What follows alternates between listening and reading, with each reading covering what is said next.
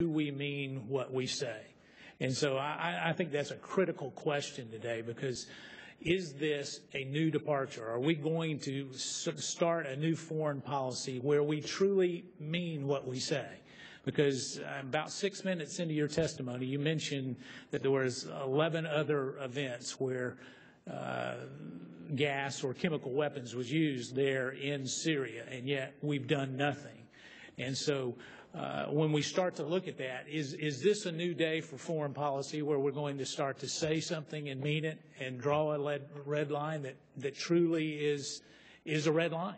Well, let me say, with respect to those other incidents, this is an intelligence community assessment.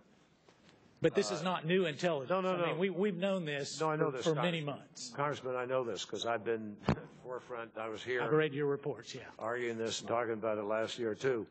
The problem was, again, with many of those, the quality of the evidence, the level of the event, and people were uncomfortable with the notion that in fact, it called for action, but it didn't necessarily rise to the level of what the president has decided. So what is that level? Is it 1,000 deaths? No, it's not based on deaths. It's based on I think, an exhaustion. Because either use requires action or it doesn't.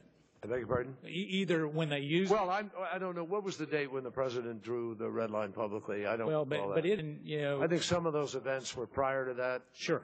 And so I think there's been a steady.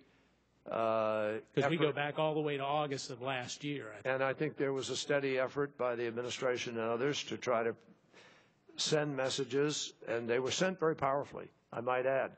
Messages were sent to the Russians. They were sent directly through to Iranians. The messages were sent